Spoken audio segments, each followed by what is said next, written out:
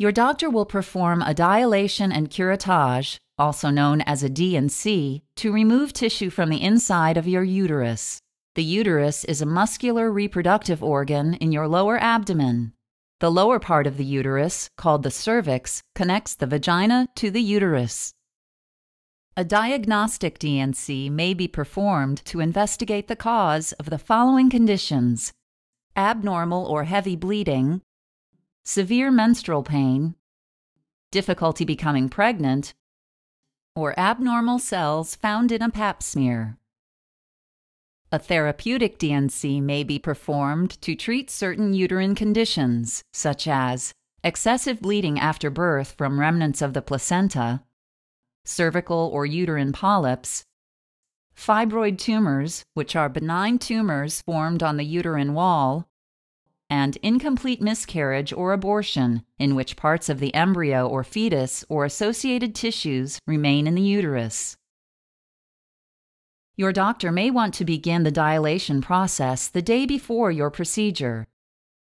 If so, your doctor will place a softening medication or a thin rod called a laminaria into your cervix.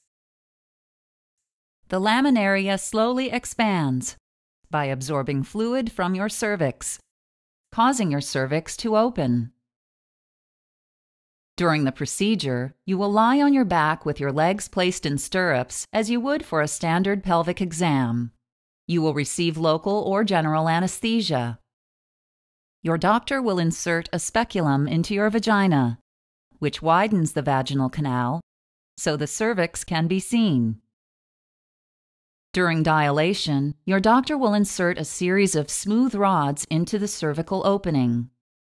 Each rod will be replaced with a slightly thicker rod, thereby slowly widening or dilating the cervical opening so the inside of the uterus can be accessed.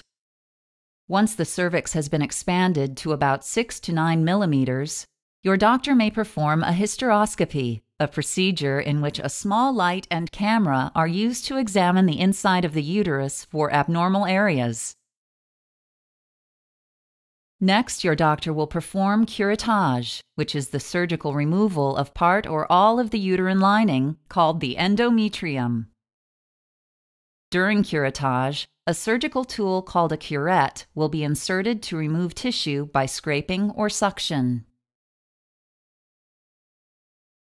If you are having a diagnostic D&C, your doctor will remove only a small sample of the endometrium and send it to a lab to test for various conditions. If you are having a therapeutic D&C, your doctor will remove the entire contents of the uterus to treat a known uterine condition. After the procedure, you will be monitored in the recovery room for a few hours before you can go home. To prevent infection, do not have sexual intercourse or use tampons for about 2 weeks or until your doctor says it is safe to do so. Since your uterus will need to generate a new lining, your next menstrual period may not occur at the regular time.